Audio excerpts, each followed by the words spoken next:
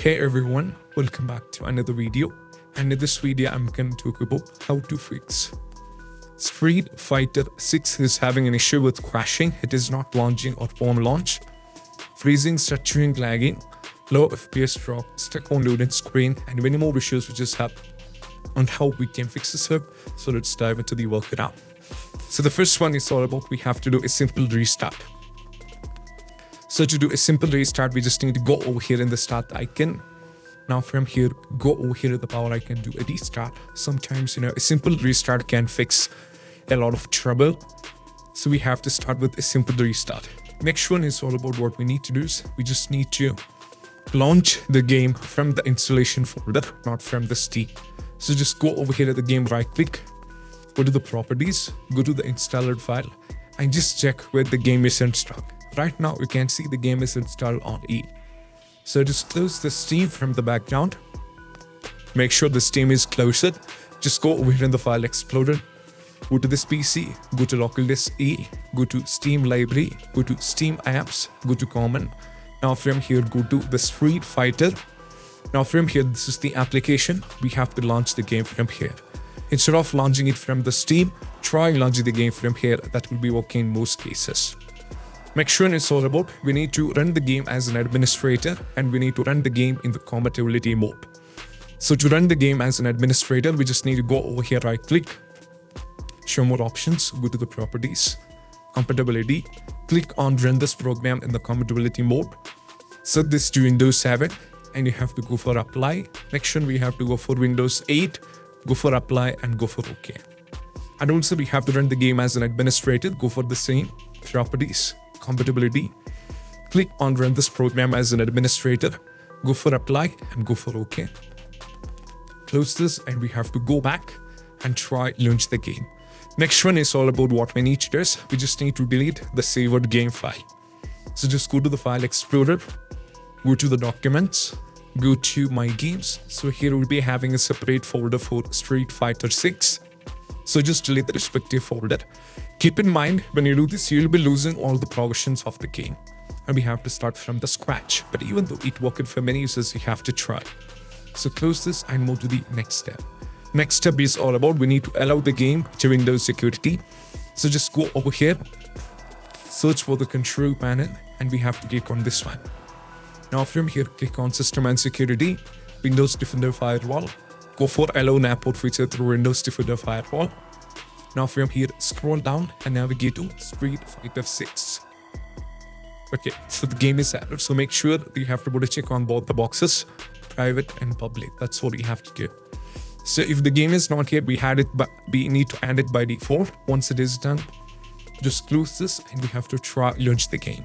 Next one is all about what we need to do is we just need to unplug all the USB devices. So we might be connected with other peripherals. For example, joysticks might be connected in order to play the game.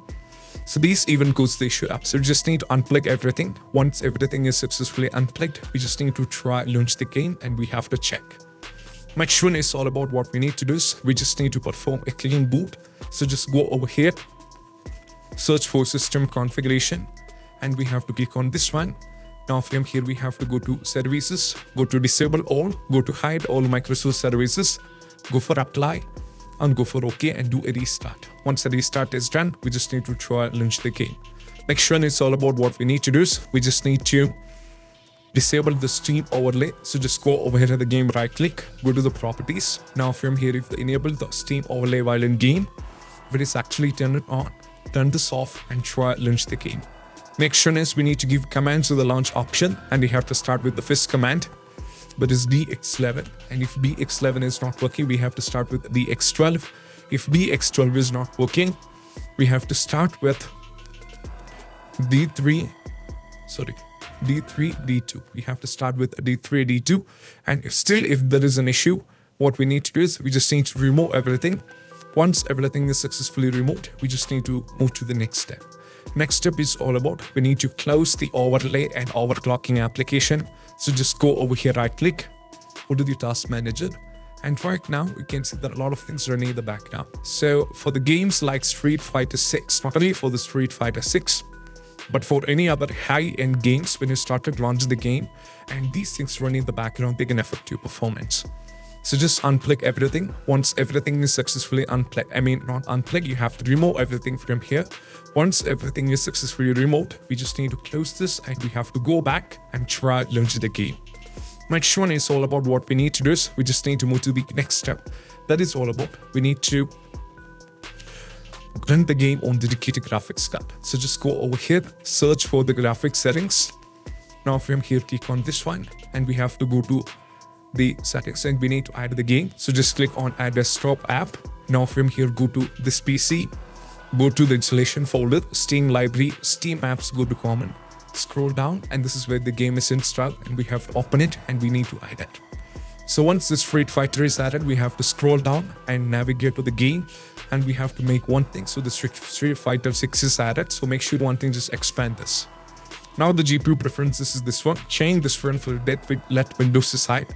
Change this to high performance and we need to close this and we need to try launch the game. Make sure it's all about what we need to do is if we're still having the issue, we need to increase the virtual memory. So just go over here, search for view advanced system setting.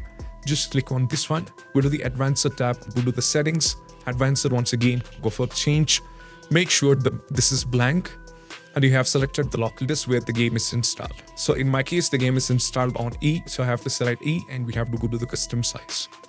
So we have to give the value for initial size and the maximum size. So just go over here. So the initial size is 1.5 times the total RAM and the maximum size is 3 times the total RAM. So just type your RAM. So 16 GB is my RAM. So I have to type 16 GB multiplied with 1024. And I have to multiply with 1.5 because the initial size is 1.5 times the total RAM. So just copy this value and we have to paste it. Make sure we have to move to the maximum. That is 16 GB. That is my RAM with the same. And I have to multiply it with 3. That is 14 and 152. So copy this and I have to paste it. Once the value is being set, just try launch the game. Still, if you're having the trouble, we need to update the Windows, which is really important. So once the Windows is up to date, we need to update the graphics card as well. So just go over here. So I'll be providing a link in the description to both NVIDIA as well as to the AMD. So the NVIDIA users just go over here, select everything. For example, like if you're on the GeForce, select GeForce. And if you're on the GeForce 16 series, you have to select 16 series. Everything should be selected and go for find. Now I'll be getting a page from where you have to download the graphics card based on the PC's configuration. So for the Windows 10, 64-bit and Windows 11, you can download this one and you have to install it. Make sure if you're on the AMD, just go over here, select everything like for on the graphics, select the configuration based on your PCs and you have to go for submit. If you're on the Windows 11, download this one, and if you're on the Windows 10, download this one. And also if you're on the Microsoft Visual C++, so just go over here. And if the system is based on x64, download this one. And if the system is based on x86, download this one and install. Restart is a mandatory and try launch the game. Even after trying with the still, if there is an issue, we have to try a very important step. And one among them is we need to verify the game file. So just go over here in the game, right click, go to the properties, go to the installer file and just click on verify game file. So this is going to cross-check every single files of a game, and if any files are corrupted and if any file missing and all these kind of issues will be fixed by this. So once the process is done, you'll be getting a message like this: 364 files are successfully validated, and you're fine with it. We just need to close this. And the last and the least step, we need to uninstall and reinstall the game. So to uninstall, just go over here and right click, go to the manage, and then you can uninstall the game. And while reinstalling it back, you should not be installing it back on the local disk C, so the E, you have to try either D or C. So these are the steps.